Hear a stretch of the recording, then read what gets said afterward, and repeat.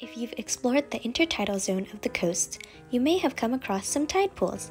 Tide pools appear when shallow pools form during the ocean's low tide. Though they may seem uninteresting at first glance, these pools of seawater contain an abundance of life.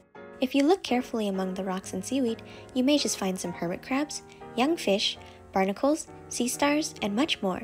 The amazing diversity found in tide pools are a reminder of the creativity of God, who created all living things, as it says in Psalm 104:24-25. O Lord, how many are your works! In wisdom you have made them all. The earth is full of your possessions. There is the sea, great and broad, in which are swarms without number, animals both small and great.